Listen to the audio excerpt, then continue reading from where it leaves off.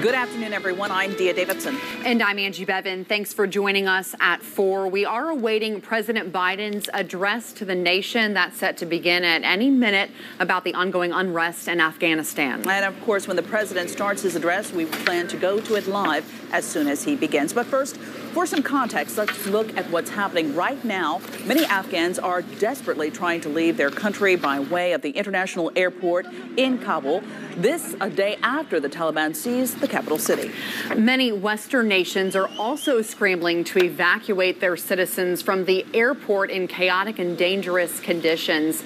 Now, residents fear that the Taliban will return to past harsh practices in their imposition of Sharia religious law.